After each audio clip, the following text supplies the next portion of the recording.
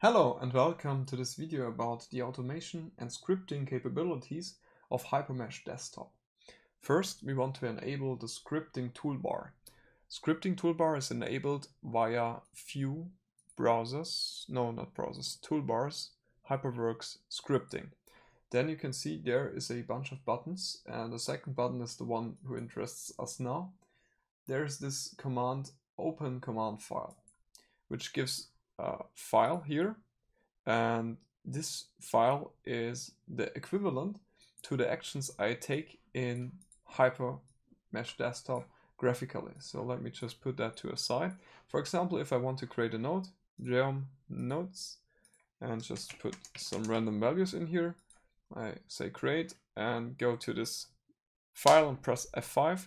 Then I can see, okay, I have now this command create node with 6 zeros. If I want to look this command up, I have to go to help, HyperWorks help home, and then go to reference guide, Hypermesh, and there just put the command in here, create node.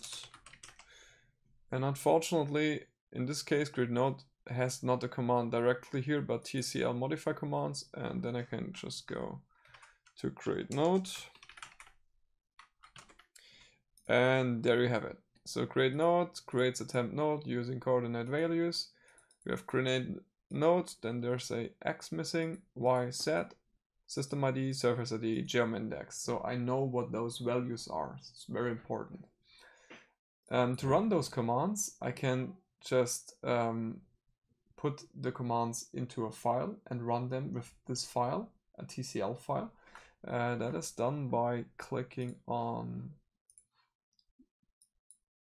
the second button again and say open TCL script, and then I could run a TCL script. But there's another option for quick testing. You can just drag this line up, and then you have a command shell. And for example, you can just say here create node 1 2 3 0 0 0, and there you have a second node.